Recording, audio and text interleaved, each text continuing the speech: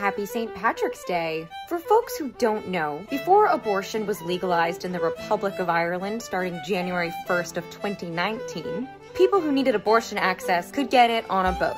A Dutch doctor by the name of Rebecca Gomberts started Women on Waves, an abortion clinic on a boat. This sailing abortion clinic chose Ireland as its first destination because until 2019, they had the most restrictive abortion laws in Europe. This is also a good segue to let you know that if you're celebrating St. Patrick's Day in any way today, that the people of Ireland voted to have abortion access. If you are celebrating St. Patrick's Day and you don't believe that Black Lives Matter, or if you are offended by the prospect of critical race theory, you are not in alignment with your ancestors. To understand your own history would mean that you are actively an anti-racist. Thanks so much, enjoy your whiskey!